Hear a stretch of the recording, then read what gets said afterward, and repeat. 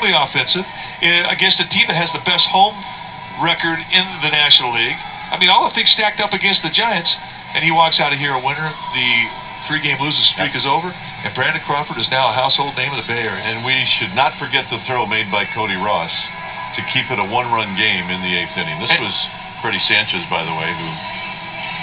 And how about the tag by Eli Whiteside? Eli Whiteside taking on Prince Fielder. So, by the way, what you just saw Freddy Sanchez do right there was ruin a really good interview that was getting started. Plus, the equipment is not the cheapest thing in the world. But hey, you know what?